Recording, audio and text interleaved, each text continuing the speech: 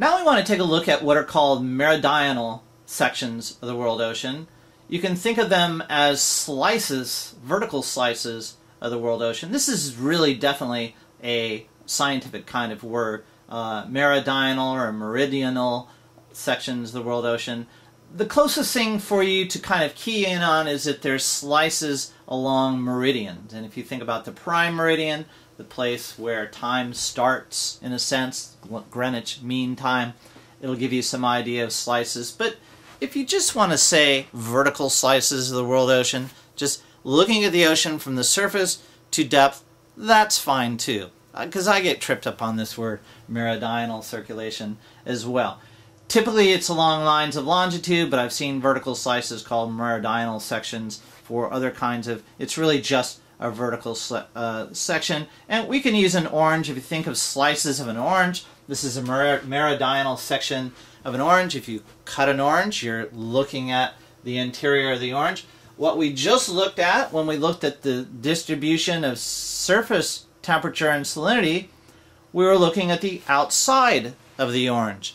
Now we want to take a slice and look at the properties of the world ocean, or as looking at the interior of the orange. Hopefully that analogy works. Well, here's a slice of the Atlantic Ocean, as you see here in this inset.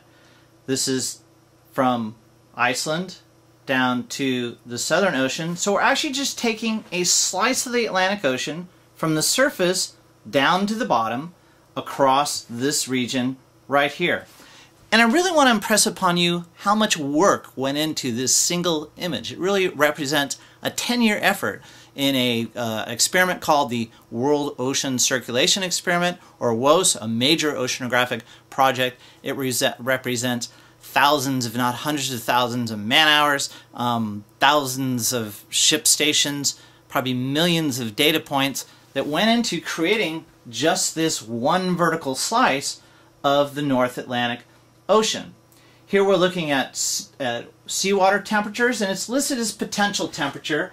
And for the oceanographers among you, that will have some meaning to it. It takes adiabatic compression effects into account. Otherwise, just think of it as temperature, seawater temperature. It's not going to be important for our lay purposes here, but just so you know, there is some difference. And you can look that up in the book if you're interested in that. Here we have depth. This is in meters, so this is 6,000 meters deep. You see along the bottom here, the seafloor. This is likely the mid-Atlantic ridge, and although we're looking at a slice going down this way, so we're probably crisscrossing the mid-Atlantic ridge in a couple places along here. We'd have to look at a bathymetric map to actually figure out what exact features this represents along the seafloor. But here you see the seafloor, and here you see colder water, the coldest water in fact, minus 0.5 degrees in the Southern Ocean. This is Antarctica, or the Southern Ocean. This is the Arctic. Again, the land comes all the way right up to here because we started in Iceland. You see the warmer water at the surface, not unexpectedly, and the layers of the ocean in terms of ocean temperature. Although these layers, actually the coldest waters come up near the surface here because of Antarctica being so cold. Now, of course, this doesn't go all the way to the north because sea ice likely prevented us from going, prevented these oceanographers from going any further north. But it looks like it also represents right the edge of the Antarctic continent. But this is what the ocean looks like, the physical structure of the world ocean in a slice of the world ocean in terms of temperature from north to south in the Atlantic Ocean.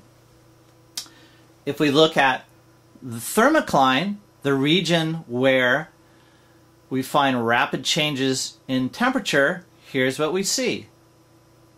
And we see the thermocline actually goes up to the surface, so that this water here at the very surface in the Southern Ocean is actually the same water that we find at the bottom. So we actually find a very cold water all the way up to the surface, and that's going to have important implications later on. So this is what we call the permanent thermocline, and it's caused by formation of water masses and an interface between the sort of deeper circulation and the surface water masses. And we'll talk more about that when we get into ocean circulation in the next chapter. We can do the same thing in the Pacific Ocean. So here we have a slice from far in the North Pacific Ocean all the way down to the Southern Ocean. So North Pacific Ocean, Southern Ocean, different oceanic ridges. This is perhaps, no, I was going to say it's East Pacific Rise, but the East Pacific Rise is over here. So again, we'd have to look at a bathymetric map to figure out exactly what these features represent. But again, looking at the layering of the ocean in terms of its seawater temperatures, here you see, of course, in the central part of the ocean and at the surface of the Pacific Ocean, we have the warmest waters, and we find cold water throughout the Pacific Ocean, unlike we did in the Atlantic Ocean. And it's a subtle detail for an advanced oceanography class, not even a subtle detail, it's an important detail for an advanced oceanography class. We're not going to get into it in too much detail here, but just so that you recognize that in the Atlantic Ocean, cold water is stopped from spilling over into the North Atlantic Ocean. In the Pacific Ocean, that cold water from the Southern Ocean can infiltrate all the way up into higher latitudes, up into the Northern Hemisphere. We can do the same thing with salinity. Here again, Iceland, Southern Ocean, seafloor, and we can see that we have this injection of low salinity water, and if it's sinking here, even though the salinity here is fresher than the salinity here, how can that be? Well, of course, this water has to be colder, and it's the coldness of the water that's affecting its density more so than its salinity. So even though this water is less salty, it's colder, and so it sinks, versus this very high saline water at the surface. Now, of course, you know that the higher the salinity, the more dense the water, and so it should sink, right? But this is also the warmest water. So you have the counteracting effects of temperature and salinity, and both of those factors, temperature and salinity, are going to affect the density or the buoyancy of the water and ultimately determine its layering. But in a sense, in the same way that we saw the complexity with the sea surface salinities, the vertical slices of salinity as well have some complexities to them.